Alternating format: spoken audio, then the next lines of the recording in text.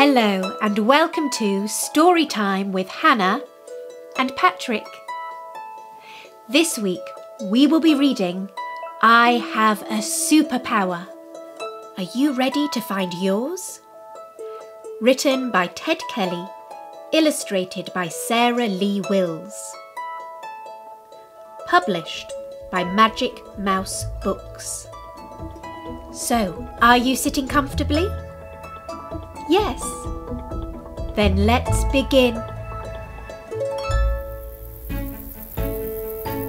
I have something to tell you, so come closely and listen. It's time to let the secret out, to let it sparkle and glisten. Did you know you have superpowers that are hidden out of sight? Sometimes they can feel amazing, and other times they can give you quite a fright. These particular superpowers can feel confusing at times. There's no doubt about that. But I will train you how to use them so you can activate them super fast. See, I also have the same superpowers. In fact, we all do. It's true. And that's what makes it even more super, because we can all experience them together too. Do you know what your superpowers are? Have you guessed yet? What could they be? One of those superpowers is known by different names, but to many it's known as anxiety. What is anxiety, I hear you say? Well, let's look at anxiety a little deeper and more closely. It's an emotion we feel like joy, sadness, anger, or when we feel really happy. Anxiety sometimes comes when we feel worried or stressed about something, like an alarm ringing in our head, alerting us to get ready. Our brain sends a message to our body, especially when we don't feel safe and secure. Run away or fight, it says. Run! Protect yourself from danger. But why, you may ask? What for? Our ancestors passed down this superpower to us, along with another, when they were cavemen and cavewomen.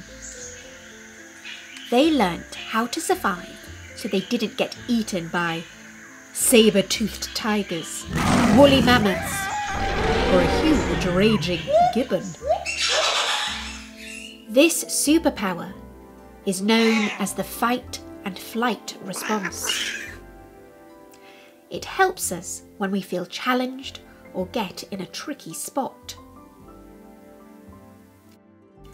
It makes our muscles stronger, our heart beat faster, and can make us feel quite hot. Whew.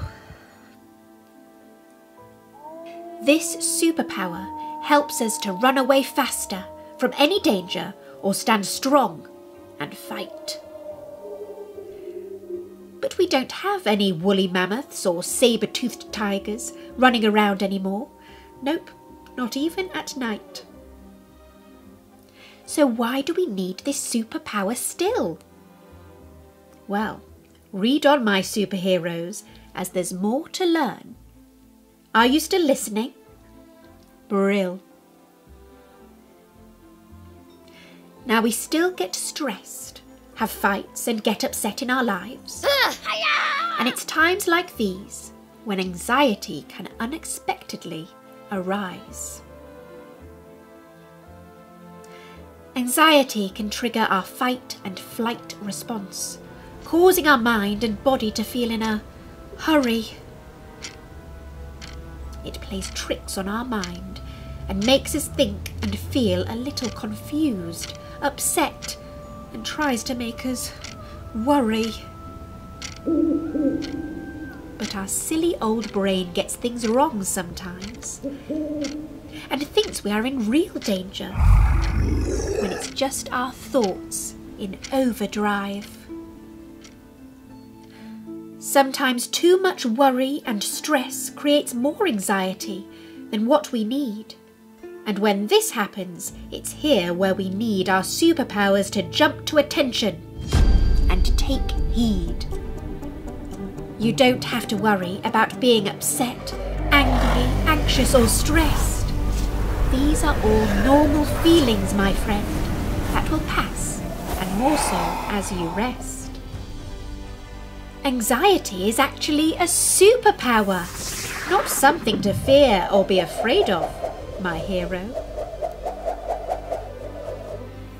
It's an emotion that comes and goes, a fleeting feeling that we can learn to let go. You see, anxiety is your own warning system, a guide to let you know something doesn't feel quite right. Anxiety also lets you know you are doing too much or trying hard to control the things with all your might.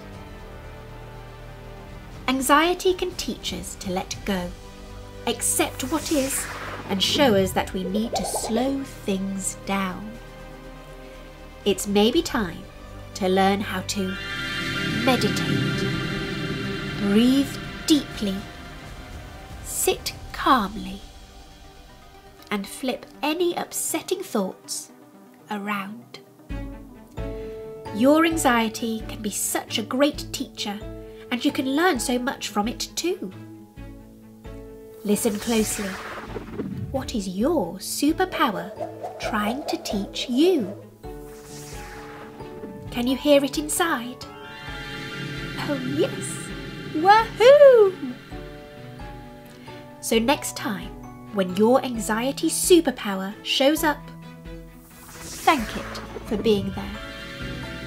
Then decide whether there's something you could do differently to change how you feel. Perhaps open up, talk, and share. If it's just anxiety playing a little trick on you, then say, "It's okay, anxiety. I don't need any help today from you." And sure enough, your anxiety will take a little rest, but it will be ready for you next time when you need it, so there's no need to stress. Next time, when you are upset and anxiety shows up trying to test you, be aware that your superpower is actually trying to help you. Remember to wear that superpower with pride on your chest, in a form as a vest, and shout out, "I am brave, and I am the best." Now you are more aware of your superpowers, emotions, and thoughts. No doubt you will be braver, more daring, kinder, and be up to great sorts. The end. And at the back of the book, there are some great tips for you and your grown-ups to help you all feel a little more calm and in control. Well, we hope you enjoyed that, my little readers. Remember to take a moment to breathe and have a moment for you. We'll see you very soon on Storytime with Hannah and Patrick. It's a goodbye from me and a bye-bye from Patrick. See you soon.